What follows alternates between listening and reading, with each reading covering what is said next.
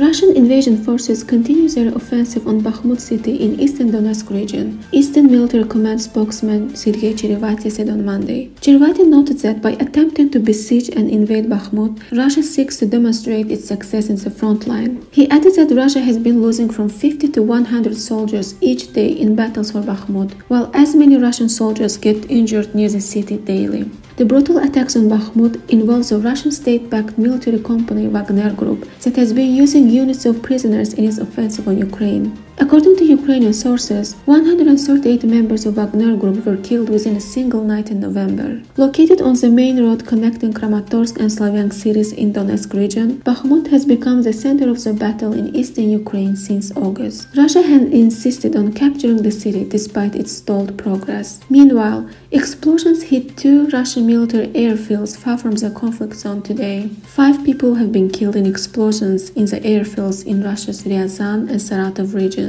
The cause of the explosion is unknown. It's noteworthy that long-range Russian strategic bombers are believed to be based at the airspace in the Saratov region.